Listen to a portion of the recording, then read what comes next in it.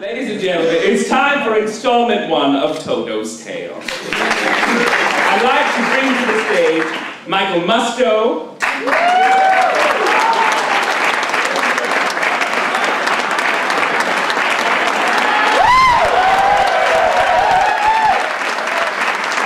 Fishback,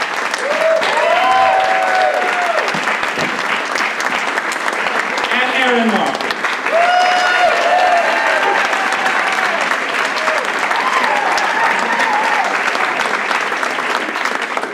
I will be playing the role of Toto.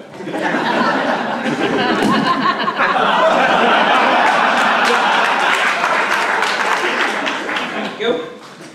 Well, my Toto's a prospector, just to get it out of the way. Well, you all know the story of that little girl from Kansas, and the twister and ours, of course. It's true, all of it. But see, they ain't exactly told it right.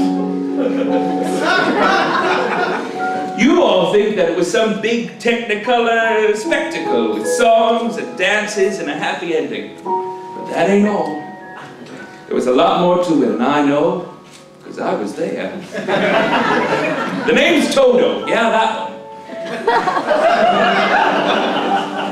And it's time to sell my side of things. So first off, Twister up in the sky, things flipping all over. You think it's scary, but I'll tell you, no scarier than one of you people running a vacuum.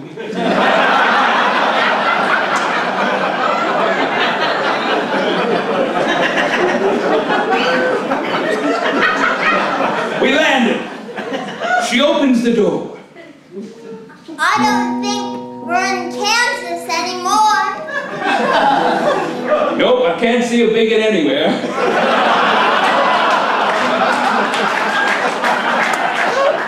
So I'd agree with you. Look, Toto, everything's in color. I have no idea what you're talking about.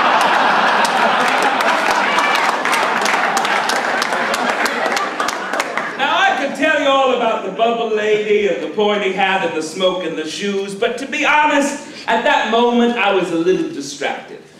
You see, if there's one thing old Toto don't like, it's things in miniature.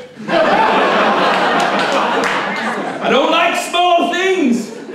Babies, midgets, don't like them. Now some of you are saying, but Toto, you're a small thing and you're adorable, and there you're right. But I'm my size, and they're not. Plus, one of them bastards tried to ride me. That is some bullshit.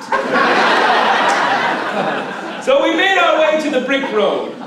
You say yellow, I say light gray.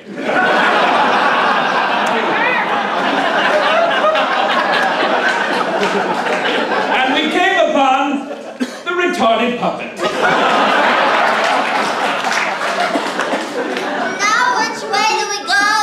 Pardon me, that way is a very nice way. Who said that? It's him! It's that retarded puppet on the pole! Oh, don't be silly, Toto. Scarecrows can't talk. Of course, that way is also a very nice way, too, also. That's funny. Wasn't he pointing the other way before? Of course, some people do go both ways. And you can't trust them. Ever. What? You did say something, didn't you? Told ya. Now, so, see, some of the reasons I haven't been telling my story up to now is I only know about 150 human words. So I know Dorothy's name and mine, of course, but the rest I just kind of fill in. So the retarded puppet fell off the stick and stuff came out. Dorothy said we had to go on the road, and retarded puppet asked if he could come with us. Dorothy agreed. She's she agreed because she's good and kind, and she smells like cinnamon rolls and bacon. And I love her, I do. Come along, retarded puppet. We'll go down. We're off to see Enough! Do you know how many times I had listened to that song that day?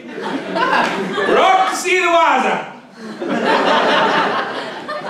So we picked up Retarded Puppet, and I have to tell you, it was a mistake. My brain is the size of a tennis ball, and I have been known to eat my own excrement. And it was a mistake.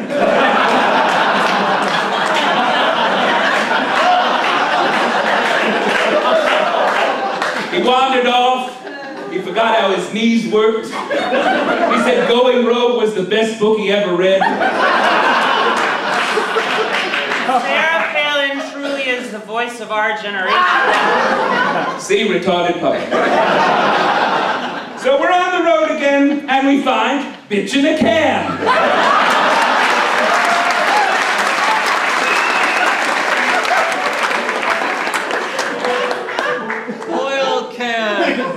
What did he say? I don't know. Of course he doesn't. Oil can. Now, she started with the mouth, which was her first big mistake. A gingham dress. Ooh, I could smell the pour on you, girl.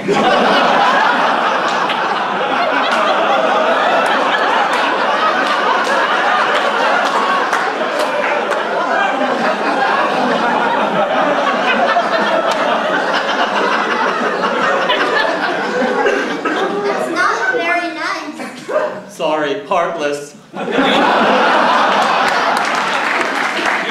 it.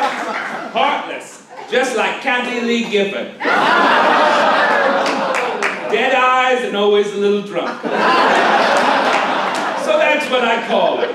Right, Trumpy? Well, I need to keep lubricated. Hey, have you ever considered highlights? I mean, they could really help fix the weird shape of your head. What is a head? You must be a really popular guy puffing stuff. Well, maybe we can get you a heart, Kathy Lee Gifford. Do you think we can? It might not fit, though. I live in Chelsea. Oh, don't act like it's not true. Suddenly, I could hear something. They couldn't, of course, but I could. And it was getting closer and closer. To be continued.